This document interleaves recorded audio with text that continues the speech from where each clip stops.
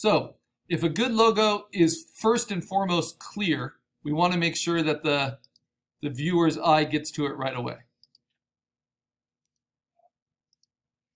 So one really basic approach is to do basically what advertising always does, to do a central symmetrical approach.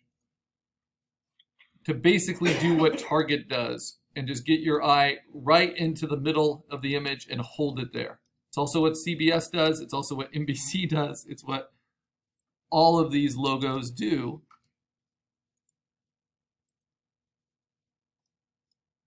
And if they can do it effectively and not just really piss you off, like it doesn't pay off well enough for you, then you're going to kind of admire it. Now let's see, is there any problem with this kind of logo design? Is it engaging?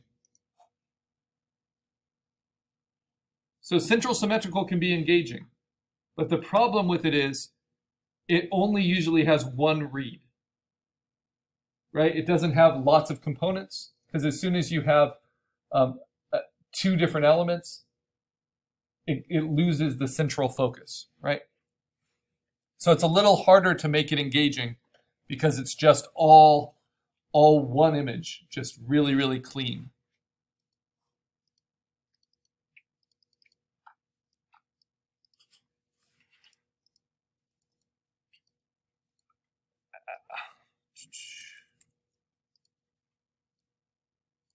So next question.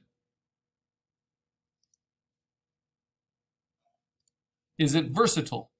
Now this is where central symmetrical, I think, is maybe the most common logo and the most advantageous for a company because it is incredibly versatile.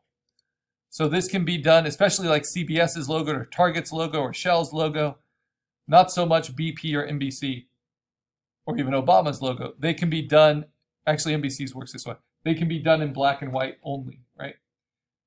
And because they don't have to have text that goes with it, they can be shrunken down really small and still be really recognizable. So yes, they check all three. So that is a good approach to start with. It's usually the first way I'll approach a logo design project. So next, another approach is what's called dynamic.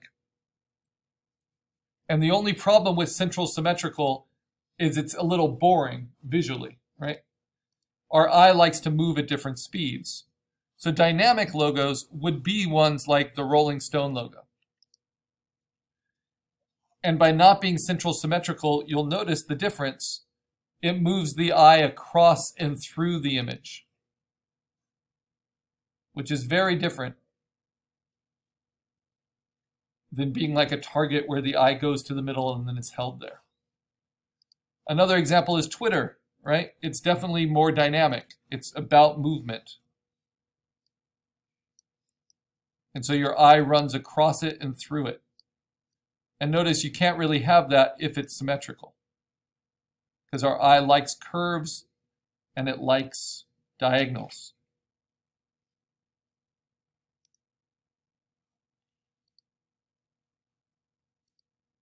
Other dynamic logos, notice the Batman central symmetrical, the Bulldog central symmetrical, the Ram is central symmetrical, Starbucks is central symmetrical. But Burger King, how is this not central symmetrical? Well, it's got this swoosh kind of running through it, right? It also puts its text on a diagonal, and it's trying to get our eye to kind of swirl around.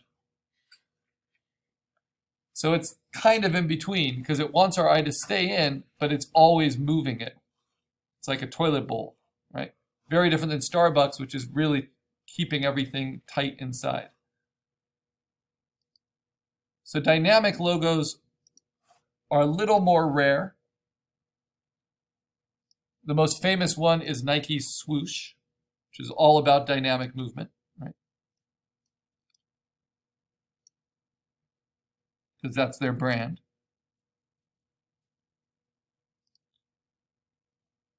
What other example might we have? I actually really like the Lacoste kind of preppy alligator. Nice and dynamic, moves us across, especially that red tongue. And then one more for good measure.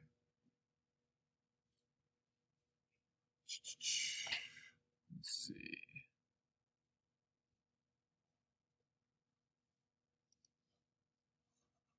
Computer's freezing up. All right.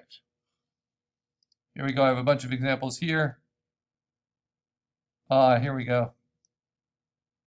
That one's definitely dynamic. Rio 2016, those Olympics. Beautiful dynamic logo. Which if it was around longer, wouldn't need to have to include the text with it, right? But always at the beginning, you have to include the text.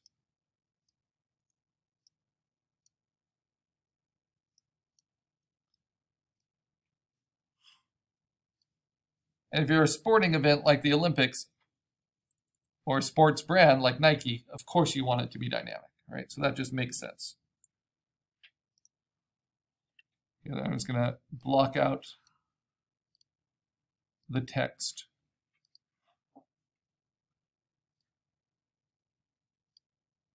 So you can see the problem with the combined mark, the combination mark. It's just a pain to have both logo solutions together.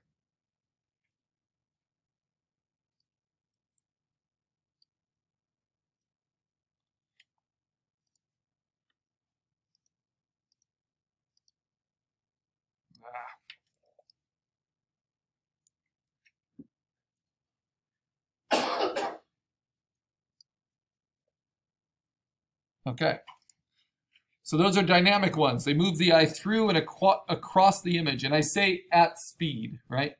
So the Burger King one is kind of, it's dynamic. It's more dynamic than central symmetrical, but it's not as dynamic as these examples, right? So this is a matter of degrees. Now here's another one that can be a play with positive and negative space. It gets more info than just one color, right? So for instance, I actually think the CBS logo is a nice play of positive and negative space, because even though it's just black shapes, you're reading the white of the eye as the white of the eye, not empty space, right?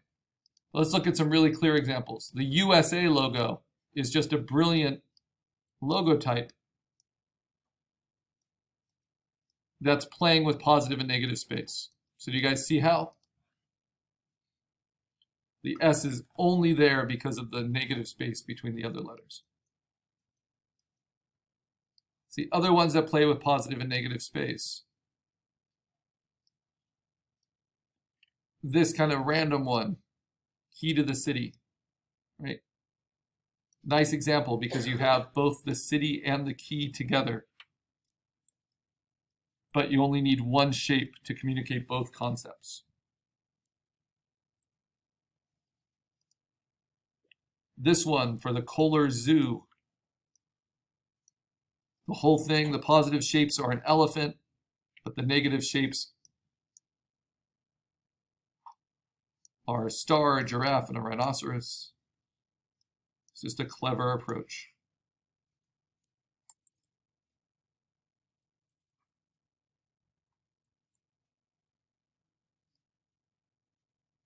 Now this is maybe too clever by half, you know, for solid design. And maybe it helps it be more engaging, but it might hurt the clarity a little bit, right? But if it can still just all be in one color, it's still incredibly versatile. And there's no reason it can't be a play of positive and negative, kind of like the Ram logo here, or the Obama logo with that open space being the sun going over a horizon, as well as just the open space of an O. You can combine all of these different approaches.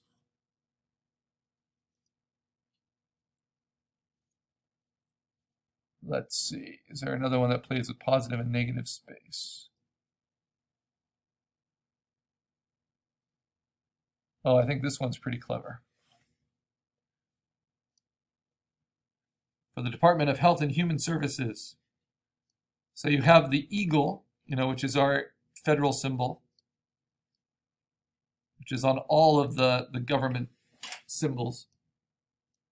But you have it made up with the negative space of these faces that merge into the eagle. So subtle but effective.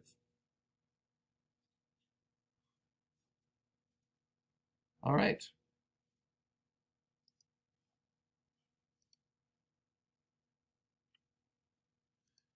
So if you're going to use these 3 helpful basic design approaches, make sure the sketch that you choose to actually develop is clear, engaging, and versatile.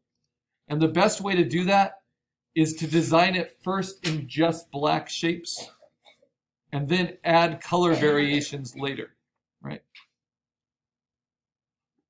So I am going to do this for this project with this idea of combining a fork and a bull together. So I looked at different bull logos. Come on, show up. I looked at different art historical renditions of bulls, even Picasso, Minoan Crete, Greek, and kind of fan art versions.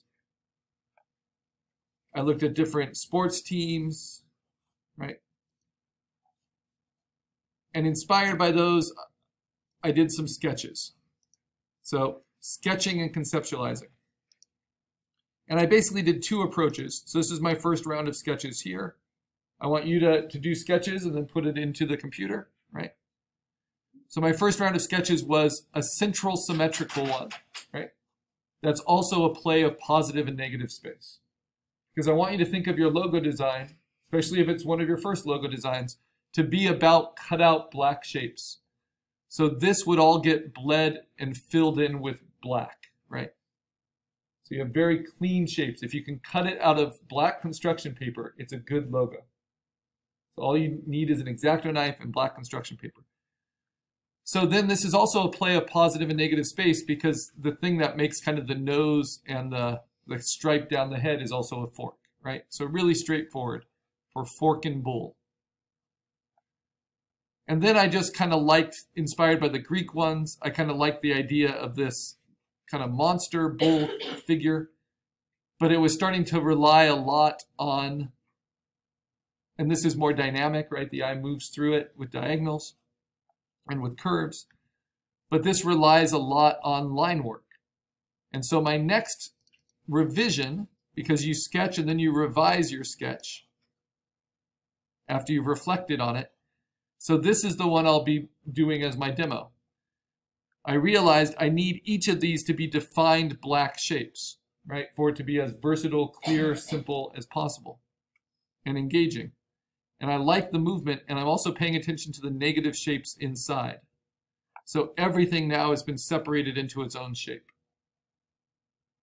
And that's a much stronger place to start than just with a line drawing. Because what a logo needs to do, unlike an illustration, unlike a fine art piece, is it needs to be able to be recognized at that size, right? Not just up close. And the clearer you can make the shapes, the easier it works at small scale. So then I have to pick which one. And actually, I can show you how to mock up both of those in this new program that's called Illustrator. And so that's what I'll be doing next. We have to learn what Illustrator is. We have to learn what vectors are. But you're making a simple logo with them that we're going to build with just black shapes first. So first identify kind of your best sketch. And then I'm going to open that in a new program. And that program is Adobe Illustrator. So you can do a screen grab of your sketch, flip it, and then open it with Illustrator.